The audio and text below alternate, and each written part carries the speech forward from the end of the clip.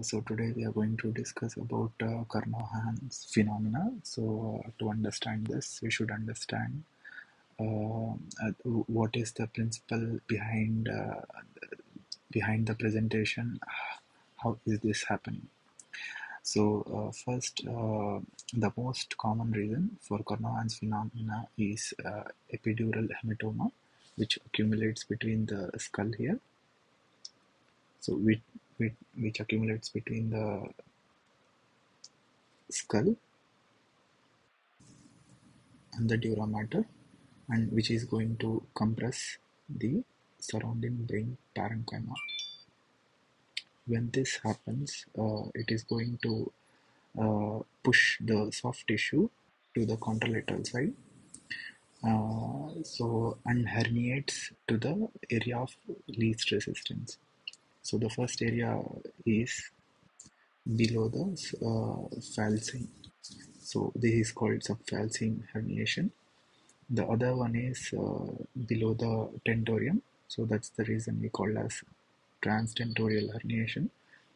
And the other one is central herniation, which is herniation of the brainstem downwards. And the third one, and the fourth one is the herniation of the cerebellar tonsils. Now, what Kernohan's Kernohan says is, when this epidural hematoma is accumulated in the topmost layer and pushes as fluids are non-compressible, the brain parenchyma is trying to go to the area of least resistance, as I have told earlier. So when this happens, the medial temporal part, the uncle part will uh, try to go and compress the brainstem here. When this compresses here, uh, when that compresses the brainstem, and we have structures which are already located over there, and the most common structures over there is, we can see here, it's already written. So it is the third cranial, oculomotor, and the arterial supply, which is posterior cerebral artery. So when third cranial nerve is affected over that side, we have something called as, we have fixed eyes, and we have dilated pupil. So why do we have fixed eyes? We can understand this because third cranial nerve gives almost all except superior oblique, which is given by fourth cranial nerve, and lateral rectus by sixth cranial nerve, as the famous mnemonic is S44 and LR6, and the remaining all the extraocular muscles will be 3. So superior oblique takes the eyeball down. This is the eyeball. Superior oblique will take the eyeball down, and lateral rectus takes it laterally, abduction. So you can see the resultant vector will be down and out. So that's the reason. And oculomotor nerves, outermost layers have parasympathetic nerves, which are coming from the ciliary ganglion, which again are given by Edinger-Westphal nucleus. So that's the reason we have fixed eyes in the direction of down and out, and we have dilated pupils.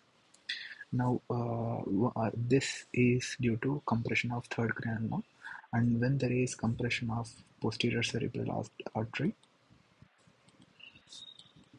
so we have something called as cortical blindness, because the posterior cerebral artery is actually giving to the occipital lobes, and that results in contralateral, that leads to contralateral hemianopia.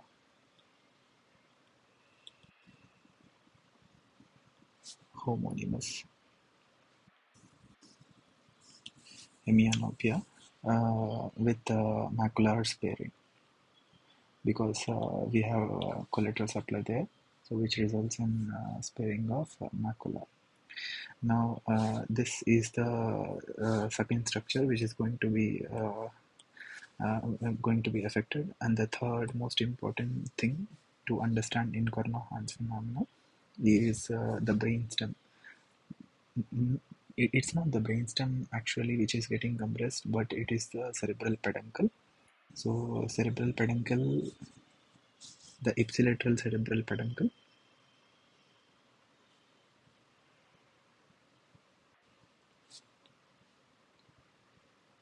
So, ipsilateral cerebral peduncle.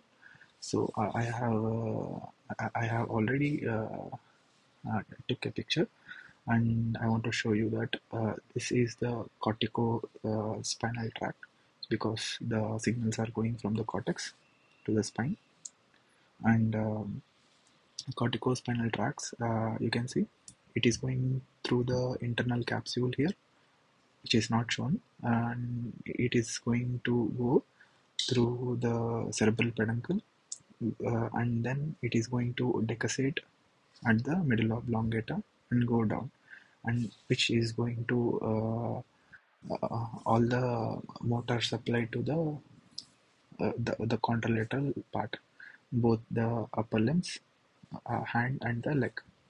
So same manner we have the other side which is going to give motor supply to the contralateral limb which is on the right side. Now whenever there is uncle herniation is going to affect this part. So when this part is affected, the contralateral parts are not going to get the motor supply, which is not going to get the motor supply, and the part which is we can understand here, I can make it.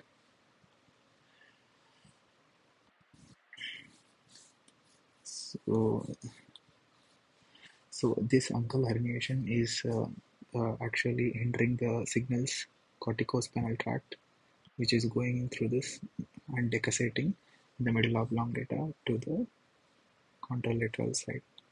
So this results in contralateral hemiplegia. So this results in contralateral hemiplegia. So ipsilateral cerebral peduncle is compressed, which results in, as I told, contralateral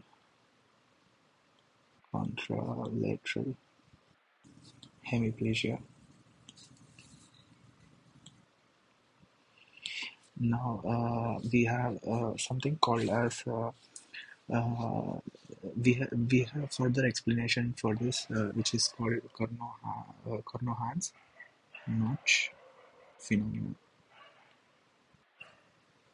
So what it says is, uh, when this compression happens over this area, so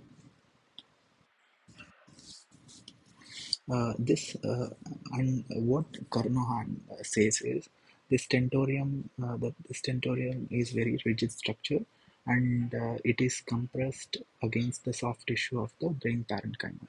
So whenever there is epidural hematoma pushing this brain parenchyma here, so which results in herniation of the uncle uh, through the transtentorial pathway and compressing the brain stem, cerebral peduncle, which when that happens, the ipsilateral this corticospinal tract, which is on the contralateral side, which decussates through the middle oblongata and goes to the same side where the epidural hematoma is there, gets compressed due to this uncle herniation because the pressure. So which is actually the quite paradox of what we have learned now. So this the first thing which I have told you was which happens early on, And when you leave the epidural hematoma, then it is going to actually result in Kernohan's notch phenomena, which results in uh, compression of contralateral